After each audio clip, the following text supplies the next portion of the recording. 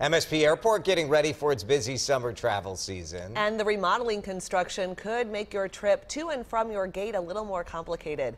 Christian Cordero joins us now live from Terminal 1 to explain how you can avoid being that person at the airport. Hi, Christian. Hey there, Kim and Jason. Yeah, definitely don't be that person. There are already too many to begin with. 100,000 people travel to and through MSP Airport every day. As you can kind of see, the morning rush is starting to pick up.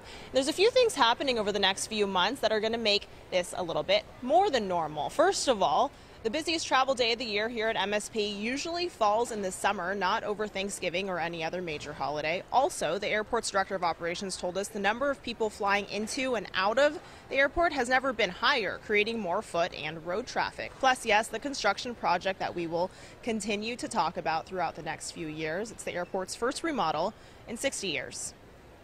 One of the things that we're doing is expanding the terminal to accommodate all of this additional passenger growth, and it kind of sets us up for the next, hopefully, 50 years. But in the meantime, we're running an airport operation. So if it's been a while since you've traveled, make sure you go over the basics, right? Arrive early, have your electronics and your toiletries out and ready to go. And also an insider tip, think backwards. If somebody's dropping you off during the morning rush, which we're about to get into right now, then have them take you to baggage claim and consider walking up a level. It could save you some time trying to get into the terminal, guys. That is a good tip. And also don't forget to empty your pockets before going through security. Very important. All right, Christian, good tips. Thank you. That too.